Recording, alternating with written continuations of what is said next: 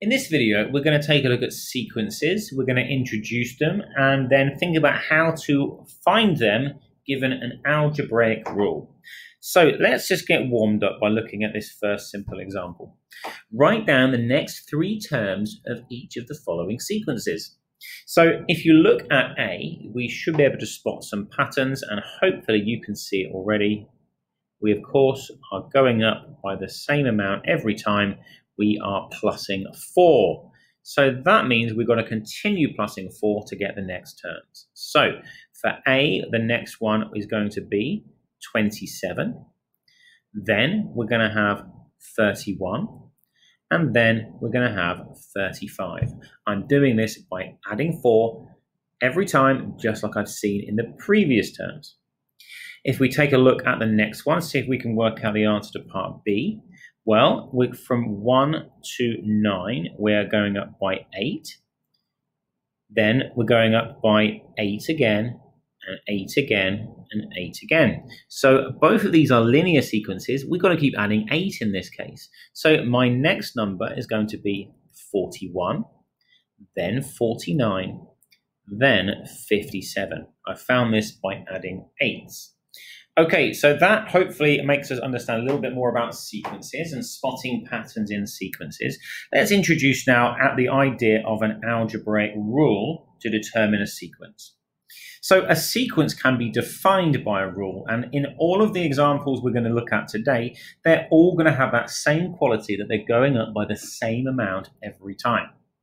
So n is often used in sequence formulas, and that means the term number. So for example, if I wanted to find the first number in the list, I'm going to say n is equal to 1. If I wanted to find the second number in the sequence, then I'm going to say n is 2. If I wanted, just to change things a little bit, to find the 10th number in the list, n is going to be 10. If I, for example, wanted to find the 515th number in that list, I would say, well, okay, n is going to be 515. And then I'm going to take these numbers, I'm going to put them into that formula to help us work out what the answers are. So with that in mind, let's see if we can work out the first 5 numbers in our list. So clearly, I've already done the first bit. We know to find the first number, I've got to imagine that n is 1. Well, that means that 3 times 1 plus 1 gives us our answer. That's going to be 4. Our first number is 4. Then we're going to do and imagine that n is 2. So we're going to have 3 times 2 plus 1, and that is going to be 7. Our second number is 7. Then to find the third number, imagine that n is 3. So we'd have 3 times 3 plus 1. Well, that will be 10.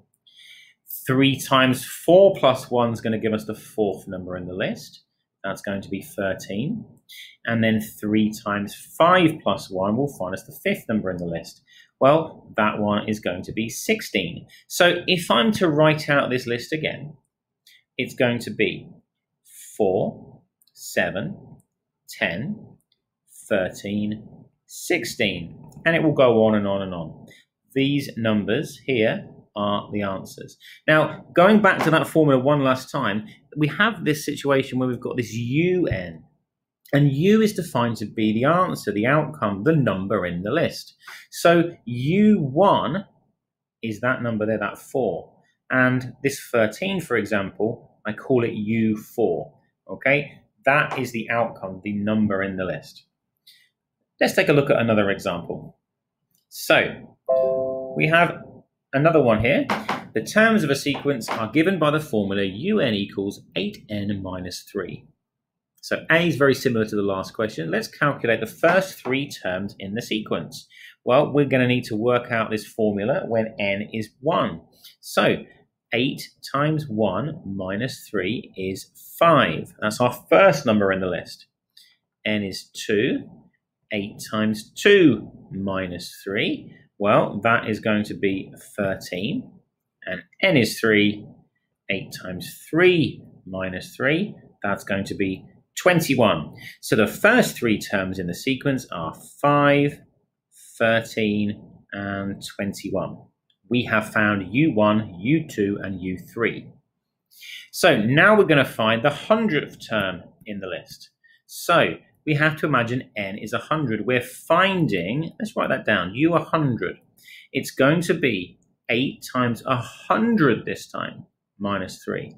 Our 100th number in the list is going to be 797.